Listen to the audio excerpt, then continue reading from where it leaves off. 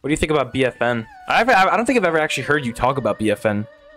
Ever. Oh, you're probably lucky then, because I've got a lot of hate for slamming it in the past, but I've never actually played it. I've kind of didn't bother.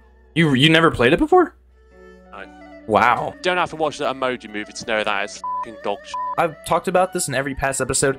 I can't stress enough, the no variants for me and plenty of others, it just ruins the game. Oh, it's balanced. Variants are so unbalanced. Unique selling point of the game. Can't believe BFN defends like, you guys are complaining that there's more characters to play. Also, yes, BFN is balanced in the same way they balanced out the fun from the previous 2 games by being unfun.